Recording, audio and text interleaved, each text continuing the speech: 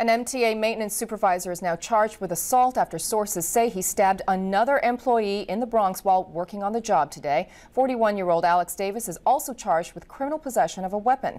Sources say Davis got into a work-related argument with the other employee just after 8 o'clock this morning near White Plains Road and Allerton Avenue in Bronxdale. Sources say that's when Davis pulled out a knife and stabbed the 59-year-old man.